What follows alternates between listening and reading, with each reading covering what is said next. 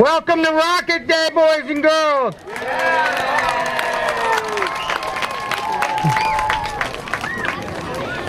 It's a big day today.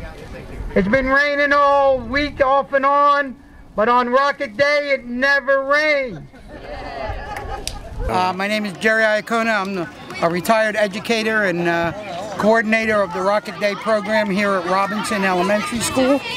And the students today simulated a NASA launch by applying for various positions on the field, from launch director to mission control to weather station, tracking station.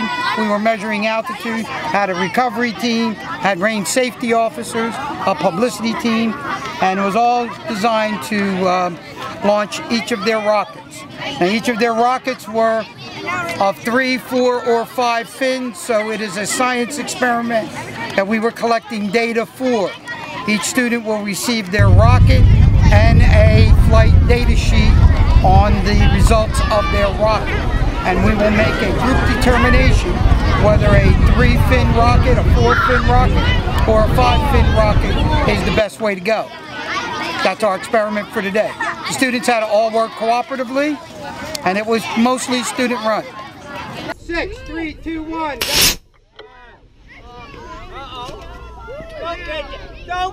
Carlene Jenna, FAA, STEM, Aviation and Space Education Outreach Program Manager, and I'm so impressed with how Jerry Iacona, the Rocket Man, has grown this program over the past 43 years. He is amazing in how he engages the students, boys and girls, especially encouraging the young women to get involved in math, science, engineering, and technology. And this is where it starts, with Rocket Day.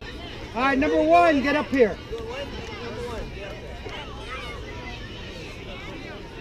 Ready? 5, 4, 3, 2, 1. Principal.